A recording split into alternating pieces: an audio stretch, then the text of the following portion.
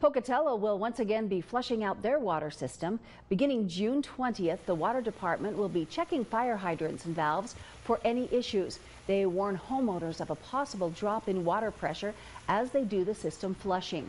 They remind us that rusty or cloudy looking water is not harmful and will clear up in a few hours. But they suggest to not use tap water, the washing machine and the dishwasher if you see the crews on your street. The flushing program will take about 3 weeks to complete.